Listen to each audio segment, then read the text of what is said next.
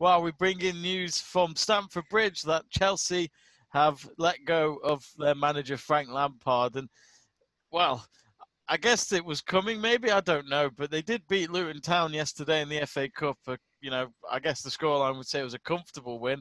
They had to win against the Championship club. But I didn't think 24 hours later, Jack, we'd be talking about Frank Lampard leaving the club. Are you surprised? I am a little bit, even though your club is known for sacking managers.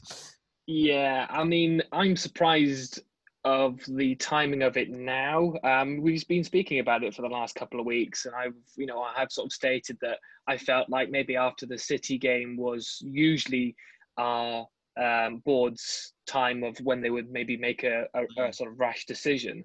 So I was expecting it to be around then, and the fact that we didn't do that and we sort of continued, I thought maybe we are actually on a sort of project that that bullshit that we were given when Frank Lampard actually signed for Chelsea, that's our vision for the future and all that. And I think because it was Frank Lampard, Chelsea fans sort of bought into that. And then here we are 18 months later with the usual thing of Chelsea are back to square one again, where we are looking for another manager, or we're already appointing another manager who, we are literally just gone back to square one. I feel like the decision is a really strange one because the Chelsea supporters put out a banner yesterday. I don't know if you saw it, but it was actually at the stadium, and there was a banner of what the Chelsea Supporters Trust had put out, and it was sort of "In Frank Lampard We Trust," and it said sort of "then, now, and forever."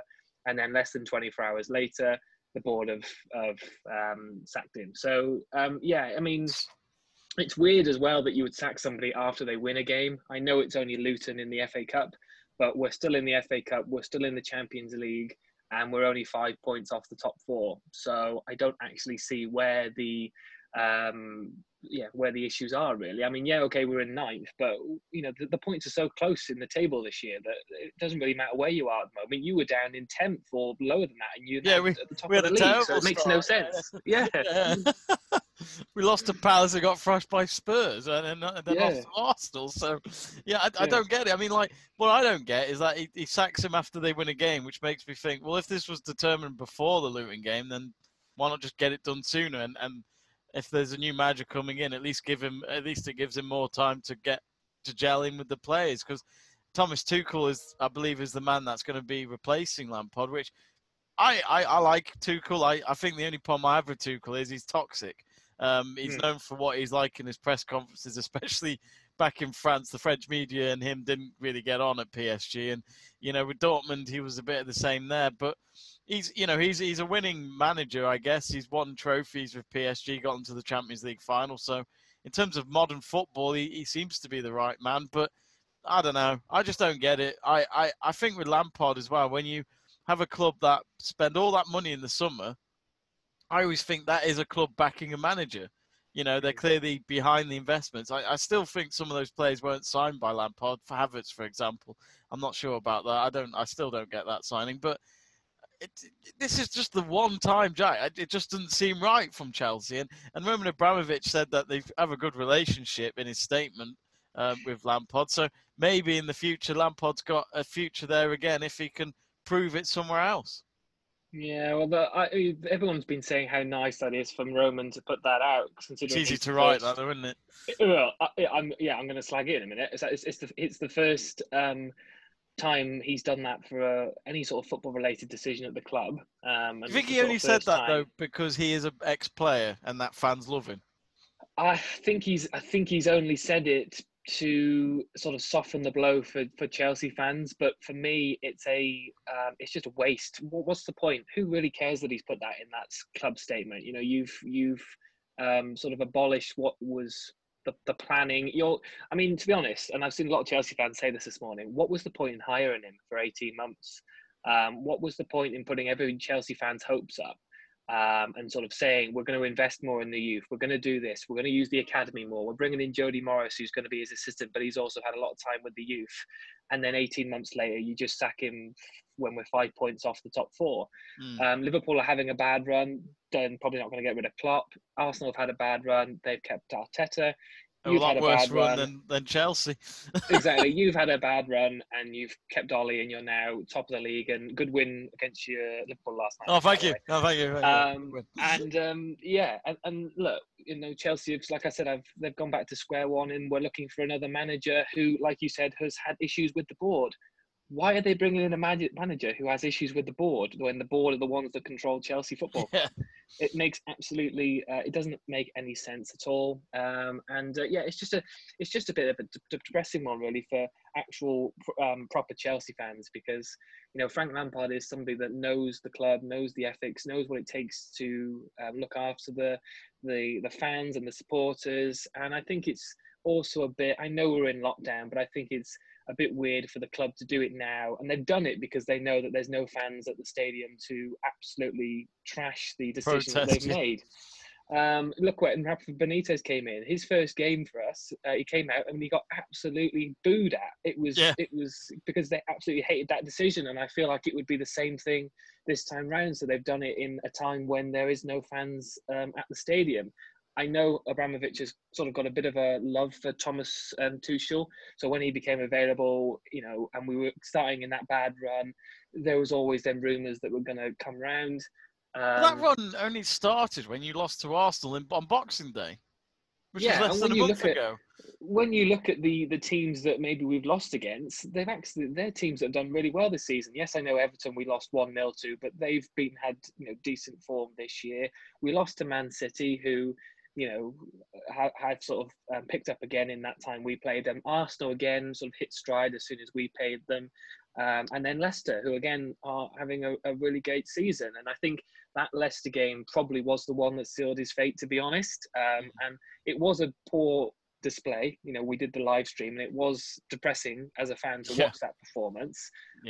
But so I think maybe that might have had an issue, but yeah, I mean, look, to tell the players not to come in this morning and to sack Lampard, it's a bit depressing actually, because he never got to say goodbye as a player when we got rid of him, and now he's not been able to say goodbye as a manager as well. No. Like, do we just treat him like absolute trash? I mean, what So it's a bit depressing, to be honest. And look, obviously I'll follow Chelsea Football Club with whatever decision they make, but it's a very depressing one considering we fired our greatest ever player, and if you can't give that person any time, how are you supposed to give anybody else more time at the club? So I did speak to a Chelsea friend of mine earlier.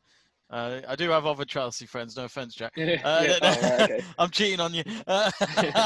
But he said to me he's done with football now, and after hearing about that, and it's probably a bit of an overreaction, but it is a bit like, well, yeah, okay. What's the point of being a manager? Who'd want to be a manager of Chelsea? I feel like Chelsea and Real Madrid are the two clubs for me who I just would not want to manage, because you could win 3 Champions Leagues in a row and get sacked, and then they miss you and then they come back. Zidane.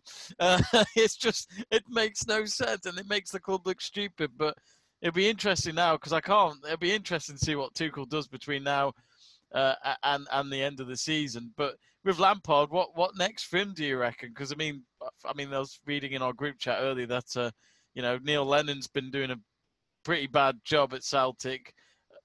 Celtic maybe for him. I don't know. Where do you think he could go next? I think he's going to take some time out. I think this one will hurt. Yeah, I mean, look, it's going to be a sore thing, and I think Jody Morris again is another one that I think obviously he's been his assistant. I think he'll have to leave the club as well, because the new guy will bring in his new sort of management, and that coaching staff behind Frank Lampard is proper Chelsea. They're all people that give 100% for the club. So we're going to be losing all them, which again is a sort of disgrace in that sense. I think Frank's going to take I don't know how long it'll be, but I think he'll take a bit of time out, have to sort of process it. And then look, a job like that, could be good for him. I think, maybe getting out of the sort of Premier League, sort of whirlwind as it is, maybe going up to the Scottish leagues, maybe alongside Gerrard, would be quite interesting. I mean, the Celtic Rangers rivalry between them two would be, pretty tasty. It might actually get me to watch a bit of Scottish football. You don't? No. I mean, look, maybe in a couple of years when Wrexham are up the divisions, we can maybe apply for maybe Frank Lampard as manager there. But yeah, I think for the time being, he'll probably just take a bit of time out and maybe see where his next option is. But yeah, I mean, look, it's a bit of a sad day for all Chelsea fans, to be honest. I'm looking forward to the F1 now. Can we just have some F1 coming back so I don't have to talk about football? That's at least 2 months away, my friend. I know. Hopefully not too long away, my friend. Not too long away. But I mean, well, it's yeah. What do you think Tuchel can do then with this team? I mean, the one thing I'd like to talk about is Timo Werner, for example. He didn't he miss a penalty yesterday as well? He did against Luton, which you know, even when it's given to him to end that goal drought, it's not easy, is it? Tammy Abraham got a hat-trick, but again, it's Luton Town. Maybe he should just be a championship player, if you ask me, like he was with Swansea or Villa or whatever. But yeah, surely straight away that's what Tuchel needs to do then, is to just get Werner back on the score sheet, for example, and get Havertz to actually bring some magic to that midfield. Yeah, well, that's what they're all talking about this morning. And like, obviously, he's German, and so he's going to be bringing in and helping the sort of German players in the squad. I think that's BS. I mean, just because you speak the same language doesn't mean you're going to be, sort of helping them and making them even better. That doesn't make that doesn't make any sense. Obviously, like you said, he is a tactician, so it might be that he might be able to get the best out of them. I think it will mean that Werner will have more chance playing actually as a central striker. Maybe going forward, I think obviously we've gone into context about playing Werner on the wing, and maybe that isn't his best position. He did get an assist yesterday for Tammy Abraham's first goal. So look, he's not getting on the score sheet, but he's actually confident enough to say, "I'll take the penalty."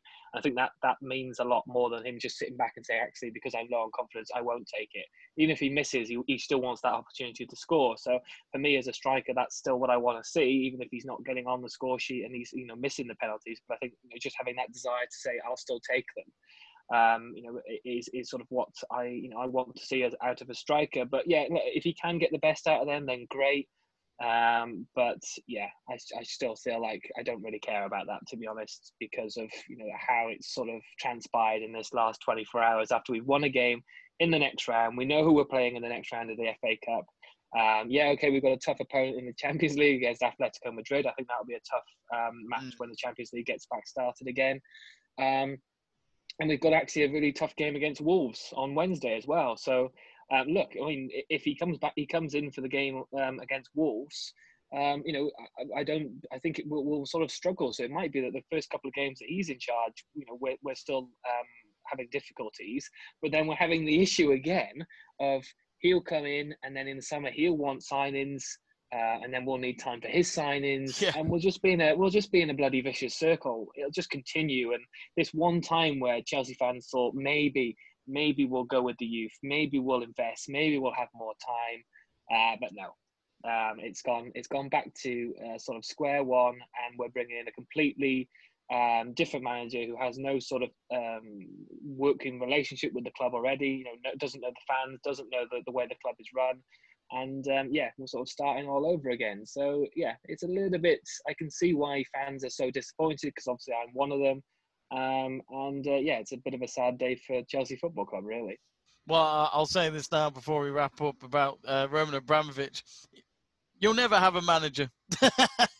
It'll just always be a temporary manager, if you ask me, when it comes to your We might as well just say temporary Chelsea. in every guy that signs. Exactly. Oh, it's just what an absolute joke. Well, I completely disagree with Roman's move there. Maybe he should just stay in Israel.